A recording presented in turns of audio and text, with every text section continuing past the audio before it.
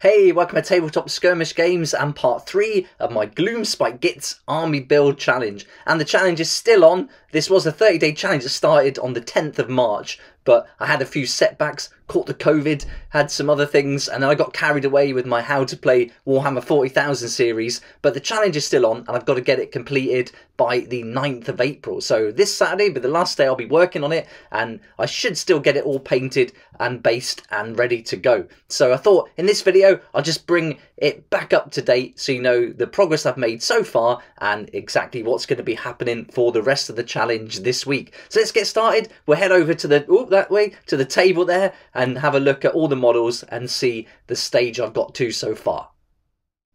So here we go, here's the army all laid out, and I've done some of the main colours on lots of the squigs and the different units, so you can really see how vibrant this is going to be. So this is all the base colours. I've also used the bright green, which is the new speed paint from Army Painter, so I thought that would be cool for a cartoony look for these guys. And I've gone for each unit of squigs, I've done a different colour. And so we've gone from Volupus Pink, and they're all contrast paints as well. So Volupus Pink, we've got the Gryph-hound Orange. There's two different types of red, so I've used those. Also the Pale Purple, a nice blue turquoise colour. And this is one of my favourite colours. I think this looks so cool, this white. So now I've just got to go and tidy all these up, block in the teeth and everything. I'll do a little bit of dry brushing as well, just to give them a very gentle highlight, but I'm only looking for tabletop ready standard, so yeah, I'm not going to go crazy here. One of my Patreons, Neil, asked if I was going to paint Molog's mob, and so I'll do a paint video for that one, but I'm not going to do any paint videos for the rest of them, because I think that's just going to stop me from getting this actually finished. So I want to focus on getting it finished in time and working on the rules. And I'll be doing a 10-part rules series, so as I do it each day, I'll put a few videos up, and then one video at the end that has everything in one place, trying to keep it to under an hour, like I did with the Warhammer 40,000 rule set. And I've also picked up a copy of Slaves to Darkness a while back, so I'll be looking at how I can use my Warcry warbands and putting together a little army of those for Age of Sigmar, because I think that'll be really fun too.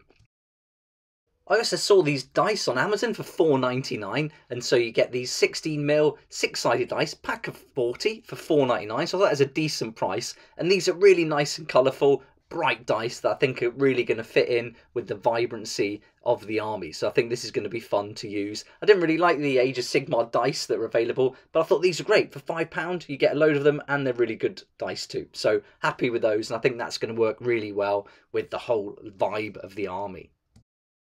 Just to recap on the points, there's going to be 1,155 points here altogether. I might do something with Zabad Gitz where I use some of them models as different ones and proxy them, maybe for a Fungoid Shaman or something, or a Brewmaster, something like that. So yeah, I'm going to be working out some different points and different forces to put together.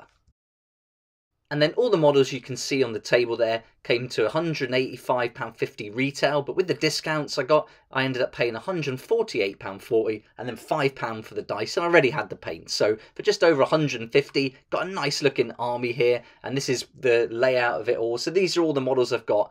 And then, yeah, good amount, I think. I think it's a nice, good variety, but I can't wait to get them finished painted. So this week's really going to be quite busy. I think I'm going to, as the week goes on, do more and more towards the end of the week. So Friday and Saturday, it'll be a big push to finish the painting, then get them all based. So look out for that video either late Saturday night or early Sunday morning, where you'll see the army completed and ready to go. And then I can get started doing the rules and that rules series that I'm really looking forward to getting finished too.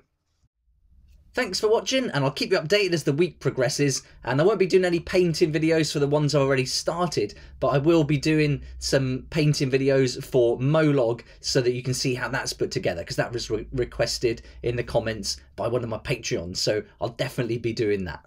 Look forward to seeing you here for the next part of this challenge, and then by the end of the week we'll have a nice GLOOMSPITE GITZ army ready to go, and then I'll start filming the rules for Warhammer Age of Sigmar. But for now, thanks so much for watching. Please like if you like it, subscribe for more videos like this, and don't forget to hit that notification bell to join me next time on Tabletop Skirmish Games.